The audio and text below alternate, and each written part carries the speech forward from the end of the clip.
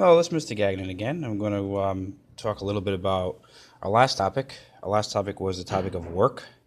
So I mentioned that, yes, the work here ended up being 20 joules, but we mentioned no time here. So this could have taken 10 years to do, and it'll still be considered to be the same amount of work.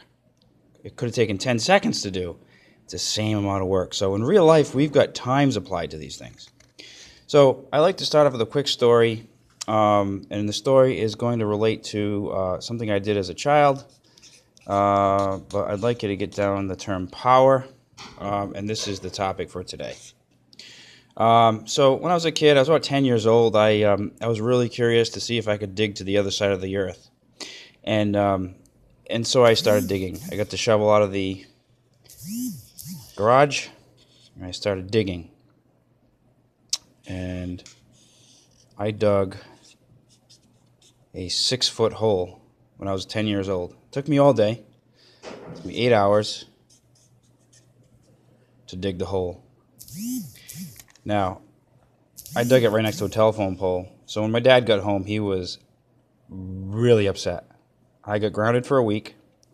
But the good thing that came out of this was the fact that I realized that I could do a lot of work. Obviously, it took a long time because I was only a kid. So let's say I have the same situation now, and I needed to dig a hole, and it was the same size as the hole that I dug when I was a kid. Well, I would be smart, and I would rent a backhoe, tractor, and I would dig that hole, and that would actually take me about 15 minutes. Okay, now the question is, who does more work? Me or the tractor? Well, turns out if the hole's the same size, we do the same work. Okay, it's the same. Both holes are the same size. We accomplished the same thing. This one took a little longer. This one didn't take as long. So here comes the term of power. Power is how fast you can do work. So let's look at it. So power has something to do with work and time. And it actually works out where power is work divided by the time. And when I think of something powerful, I think of I think of a race car. It can go very fast in a short amount of time. I think of a power lifter that could lift some weights in a short amount of time. There's multiple other things that are powerful that you can think of, and time is the factor. Now, I could lift 1,000 pounds over my head, but it would take a long time because I'd have to use a floor jack to do it. Here's the deal. I'll give you a situation. I don't have a work number for these two things, but let's just use a simple situation. Let's go back to our original situation here with the block. Okay, I ended up finding the work was 20 joules. So let's use that. Okay. Let's say this took us 10 seconds to push that block. The power now is 2 over 1, or 2,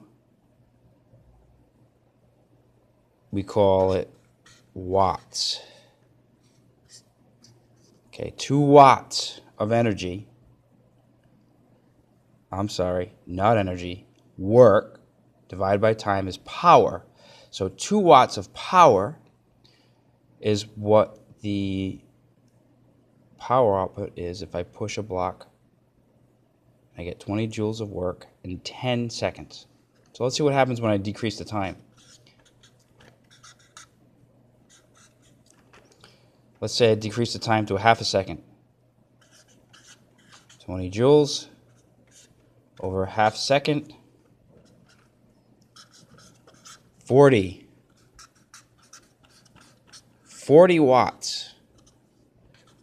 Okay, so now I went from 2 watts to 40 watts, and the only difference was I decreased my time. So the faster I do something, the more powerful it is. The more powerful it is. Okay, so that's how to find power. I'm going to bring that to one other level here, there's a unit called a horsepower. And you might guess it actually has something to do with horses. For extra credit, if you want to get 5 points on your next quiz or test, you can write me a little paragraph about what horsepower is and where did it come from. But I'm going to give you the physics behind it. So horsepower is just a measure of power. So I'm going to tell you what the unit conversion is. 1 horsepower is equal to 746 watts. Okay, this is an English unit.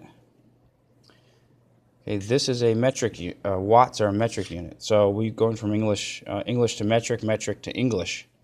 So let's just say I found an answer. Let's say 1,000 watts for an answer for work, and I needed to get it over to horsepower.